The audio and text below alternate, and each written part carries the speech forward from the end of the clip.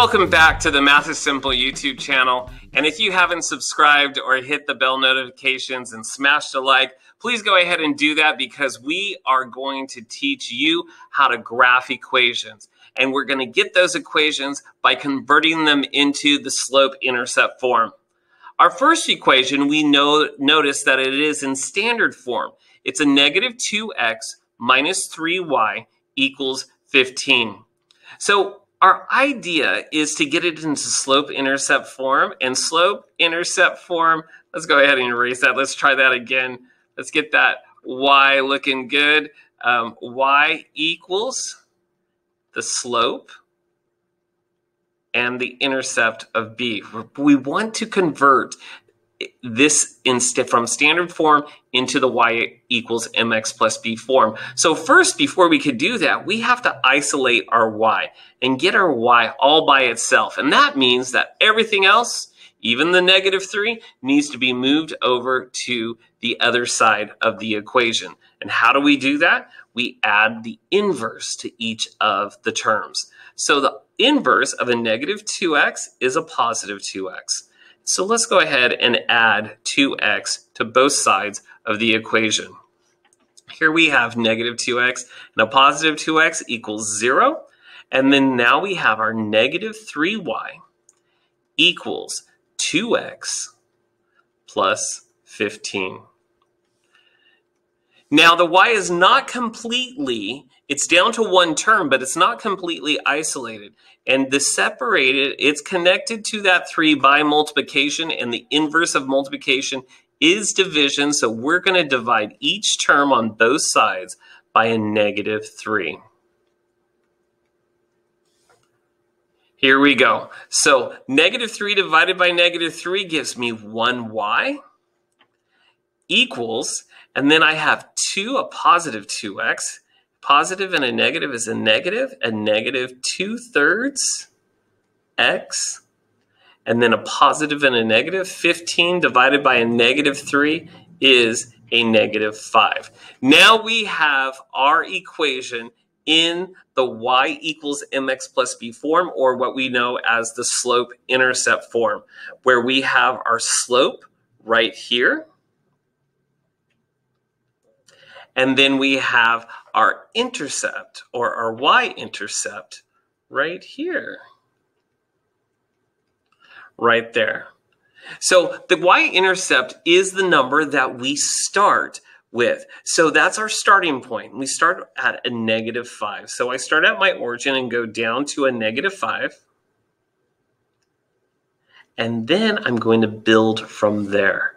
So we look at our rise over our run. That is our slope. And we see that we have a negative 2/3. That negative, I'm going to put with the numerator. I could put it with the denominator, but I'm going to go ahead and put it with the numerator.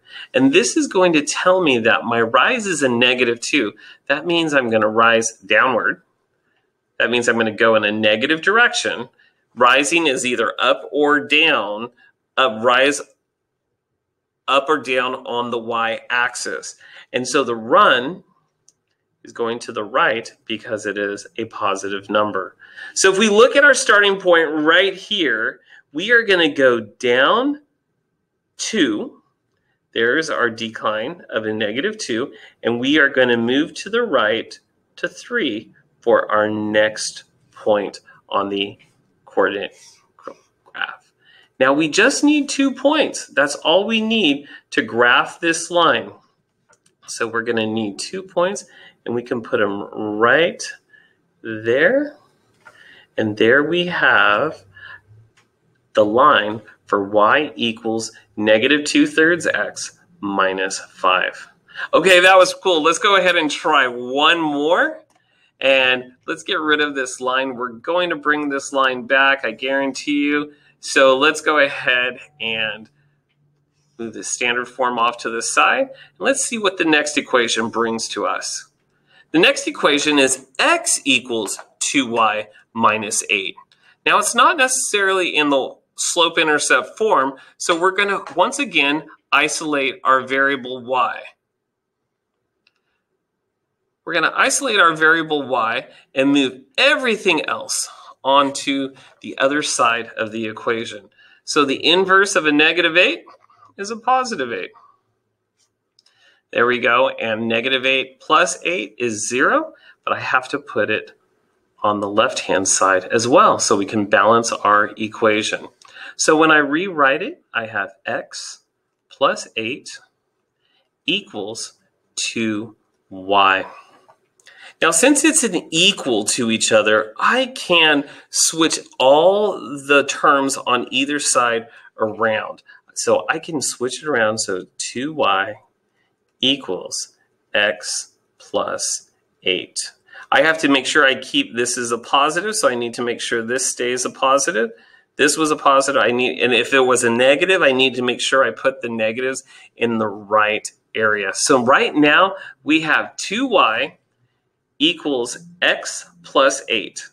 So that 2 is connected to the y by multiplication, and so we are going to divide by 2 under each term. Therefore, this becomes 1, and we have 1y equals x over 2. Wow, that x, there is a coefficient or a number in front of that x, and we say it's a imaginary 1. It's a 1 there. It's a 1x. We just don't have to write the 1. So that helps us find out what our slope is going to be. It's going to be a positive 1/2 x. And then 8 divided by 2 is a positive 4. Man, ladies and gentlemen, we are ready to go. We know what our slope is. We know what our y-intercept is. And that y-intercept is the 4. And so we are going to go to the y-axis, go up to 4. And then we see that our slope right here, that rise over run, will equal 1/2. So we're going to rise 1 and over 2 and put our point. We can rise 1 again. Let's go ahead and label this and over 2 and over 2. There's our next point. We could do it again. Rise 1 and over 2. So ladies and gentlemen, right there, we can connect all those points together, and we have what the linear function, or the line that is labeled y equals 1/2 x plus 4. Graphing is a lot of fun, ladies and gentlemen, and once you know how to convert an equation into the slope-intercept form, you are going to be a pro at graphing, because all we need is our rise over run and our y-intercept right here, and we are good to go. Well, talking about go, we have to go right now, but I hope you check out other videos on our channel, and if you haven't subscribed, please go ahead and do so. I will see you guys later, and see you in our next math video. Bye now.